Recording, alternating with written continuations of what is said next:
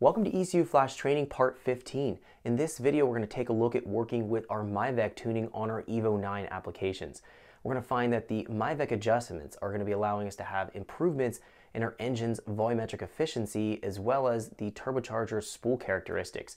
There's going to be all kinds of advantages to using our MIVEC, but we have to understand how to adjust it properly. So we're going to take a look in this video at the tables to adjust, the idea behind the MIVEC operation and how it functions and it works, what we need to pay attention to in data logs when we're making our adjustments so we know when we're making a MIVEC adjustment if it's going to be a positive or a negative gain in horsepower and torque. There's going to be a lot to cover, so let's jump into this video so we can check it out. Okay, so let's get started. We're going to be talking about working with our MIVEC and our Evo 9 applications.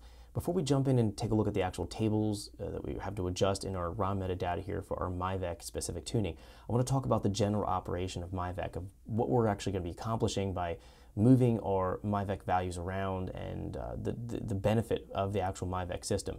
So if we're looking at an Evo 8 engine, we're going to have no MIVEC equipped on that engine, and we'll find that the cams and the cam gears are going to be fixed unless we have adjustable cam gears and we can move them around a bit, but we'll find that the overlap is going to be fixed. Now the overlap is going to be the point where we have both intake and exhaust valves open. It promotes cross flow or cylinder filling that can improve the torque and horsepower of the engine. Now we'll find at low and mid engine RPM, we're going to find that we have, if we have more overlap, generally speaking, we're going to find that it's going to produce more torque and horsepower. If we have too much overlap on the top end, that can actually start to lose horsepower. So the camshaft profile and the camshaft design and the cam gear adjustments are going to be essentially keeping that overlap kind of as a balancing point so we can have the best of both. We don't want to have really great low and mid-engine RPM performance, but really poor lackluster top-end performance, and vice versa. We don't want to go and have really great top-end and lose mid-range and low-end. So it's kind of a compromise on an Evo 8 engine as we're making cam gear adjustments. Sometimes we can gain overall jumps by moving our overlap around a bit, but we're not going to be able to have the best of both worlds, where we can have really great low and mid-range and really great top end as well, and kind of have a best broad torque band of the engine operation. So that's where the MIVEC comes into play on an Evo 9 engine. It's going to allow us to dynamically adjust the overlap as the engine's running, and we can do it based on engine RPM and engine load. So it's going to be a huge advantage for dialing our engine in and getting more efficiency out of the engine. So the way the MIVEC system is going to work is going to be oil pressure driven. We're going to have an oil pressure solenoid that's going to be mounted in the block.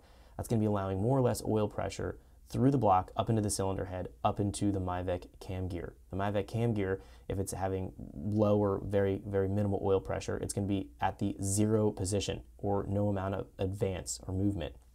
That's going to be the lowest amount of overlap.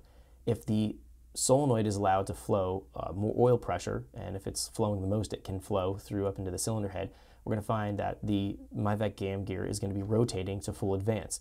Now full advance on the MIVEC system is 28.8 degrees, so that's the most it can rotate, that's the most amount of overlap.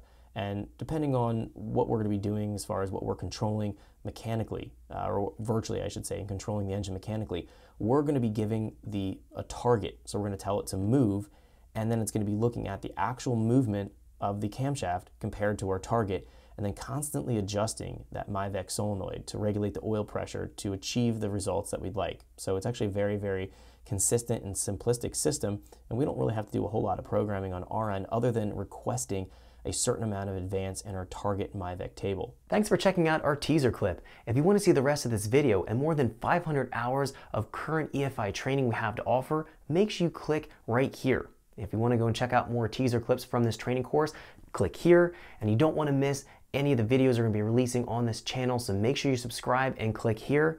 Thanks for watching, and I'll see you guys later.